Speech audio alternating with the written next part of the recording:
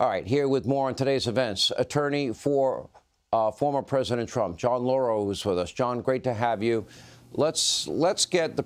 Good evening, I'm sure Sean. you've spoken to the. Thanks for being with us. I'm sure you've spoken to the president. Let's get his reaction beyond his public statements. We've been hearing from one legal scholar after another, and they think this is an incredibly weak case. I love Jonathan Turley's line, the free speech killing indictment. I wish I'd thought of it. Well, the president is strong and resolute.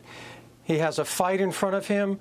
But this is the first time that in the history of the United States that the Justice Department has weaponized and politicized political speech.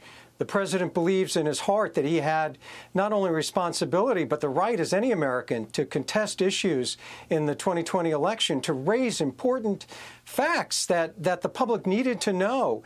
And now that public policy, that advocacy is being prosecuted, and it's being prosecuted by his political opponent who controls the Justice Department and is using the tools, the sacred tools of the criminal justice system to censor a political opponent in the middle of an election period where President Trump, by all polls, is leading, and at the same time, President Biden is facing an unbelievable, unprecedented scandal that goes directly to his ability to serve in office.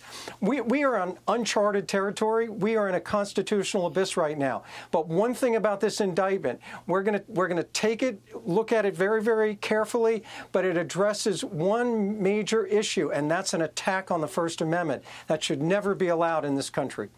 John, the first words of the president on Truth Social had a line in there that really struck me. Why didn't they do this 2 years ago? Why did they wait so long? And he writes, because they wanted to put it right in the middle of my campaign. And he is calling this election interference. Why didn't, if they felt this was a case as serious as they seemed to present it to the American people, why 2.5 years later? Why in the middle of a campaign? Sean, he's now the chief opponent of the president. I know you've read. Yeah. Yep. And I know you've read the indictment and you've read the J6 report. They're interchangeable. It's just the same. It's just dressed up a little bit differently. The Department of Justice could have rubber stamped this, a year ago if they wanted to.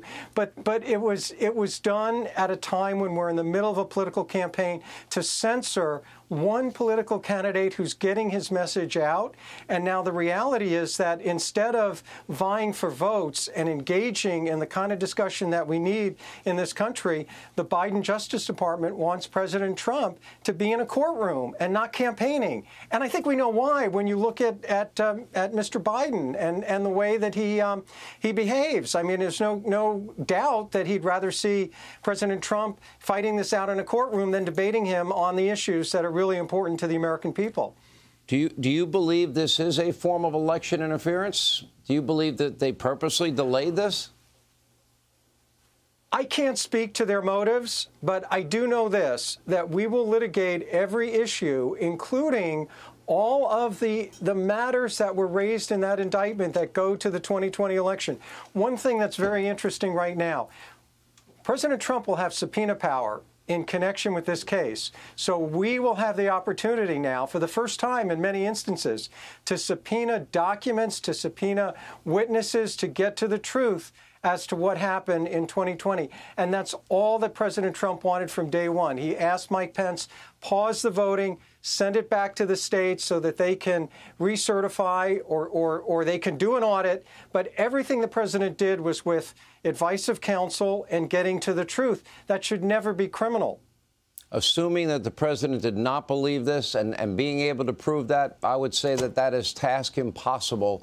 And that is the position I believe this indictment has put prosecutors in. John Lauro, Donald Trump's attorney on this case. Thank you, sir, for being with us. Hey, Sean Hannity here. Hey, click here to subscribe to Fox News YouTube page and catch our hottest interviews and most compelling analysis. You will not get it anywhere else.